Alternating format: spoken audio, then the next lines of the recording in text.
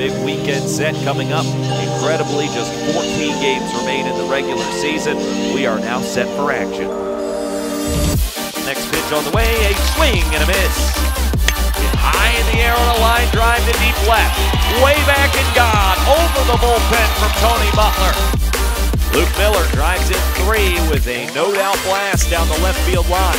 Indiana's up their lead to 7.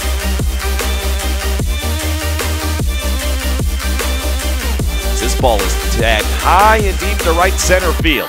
Craig Dedalo with his 10th of the season. 1-2 pitch. Swing and miss. Nice slider for Paulie Milto. High into left field. It is gone. A grand slam. Craig Dedalo with his 2nd home run of the game. He gives the Hoosiers a 6-3 lead. Unbelievable. Rain affected things all weekend long. In the end, Indiana takes 2 of 3.